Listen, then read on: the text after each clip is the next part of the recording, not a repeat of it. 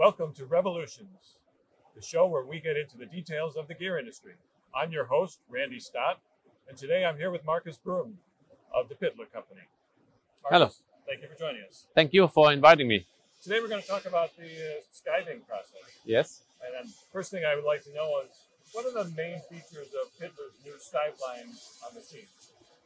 Yeah, the Skiveline machine is a design we made many years back. It was based on the PV315, a machine what was equipped with a Y-axis to be more flexible in the turning process, to use multi-tools.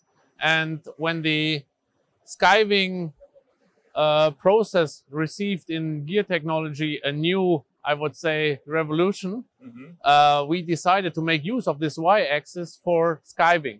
And the problem is, in general, that new products require that maybe not only the skiving is unique, it's also the turning process to achieve a good run out. And that is what makes the Skiveline a very unique product in the market, because it enables skiving technology in combination with turning, with other processes, and of course with the tool changer we can also make use of high productive roughing tools in combination with I would say finishing tools. So you mentioned a few processes. How many different processes can be combined with the machine? I think any that requires a turning machine or a multi-purpose machine. So we have an approach where we say we have a standard machine interface, like NC programming is what you need to establish a process on the machine. So the operator can decide if he needs to drill a hole, that he applies a drilling operation to the machine. He can do pointing, he can do also shifter stop milling, he could also do some grooving operations, general turning operations. So this is all possible. So I would say every tool that fits in the tool changer can be used, and we can use this also for the machining. How are these machines different from other options on the market compared with other dedicated skiving machines or even with other multifunctional machines? I mean, skiving machines you find on the market, some come from typical machine tool providers for gear machines.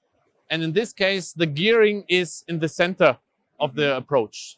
For us, we talk about general machining operations that are needed for parts that have a gearing. So it's not that the gearing itself is always in the focus. It is maybe also the grooves or the holes for the lubricant. And so we have we came from the opposite side. We were a turning machine tool provider, and now we digged into the, I would say, field of gearings. And yet the skiving process originated with Pittler.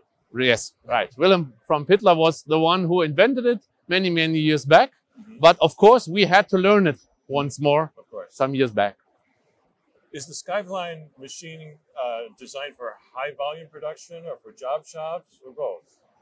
I would say in the beginning it was more for medium and smaller size production. But the idea of inventing the Skiveline was to be able to scale it up to high volume production. With the internal swivel loader and the shuttle we implemented, we can combine this machine to any different kind of automation system. And so we have applications in the field where the machine is only for small batch and medium batch production. But we have also some applications where it's just machining one single piece in high volume, 24 hours a day in maybe 7 days a week. Are there any other ways that you work to incorporate automation? Of course, we have, for example, the chance to make use of robot cells in combination with the Skiveline machine. We have also a DVS integrated automation system with maybe also some measurement equipment inside, like a double flank testing machine. Or we can also offer a solution where we have just a chance that the operator loads the machine manually by placing a workpiece on the internal shuttle. By that, the machine is almost as productive as with an automation system, but it is more flexible. And that's what we try to achieve. So it's a good, flexible solution. Are these machines capable of hard skiving? They are capable for hard skiving. We started with this development 12 months back, and we have equipped the machine with a gap finding sensor And by that, we can align the position of the tool to the workpiece itself so that we have an accurate centering. With the internal inspection machine, we can measure the stock we removed from the flanks on the left and the right side. And by that, we can also optimize the stock removal on both flanks. Can that hard skiving process be used to replace grinding or other finishing processes? Yes, it can. Our idea is, of course, for ring gears, internal gearings, the grinding process is very, very slow. So the DBS group offers with the internal honing process already a very high productive process.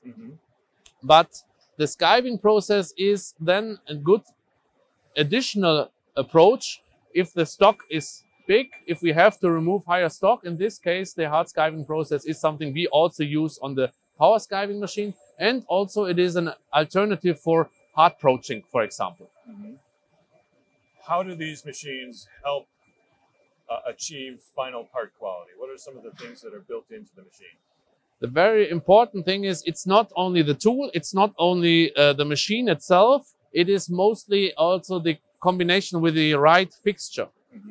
For OP20 operation in green condition, we usually use a diaphragm chuck, what leads to low deformation of the workpiece in clamping situation, because if we deform the workpiece while we machine it, of course the quality is poor. So at the end, it is the idea or the understanding about tool, machine and fixture to achieve a good quality. And that is what we can achieve on the Skiving machine. Is there any kind of a closed loop system where there's feedback given back into the process? It is, of course, when we have a double flank inspection machine in the automation system, we can, for example, compensate the thermal growth of the machine by checking the double flank and the distance over bolts.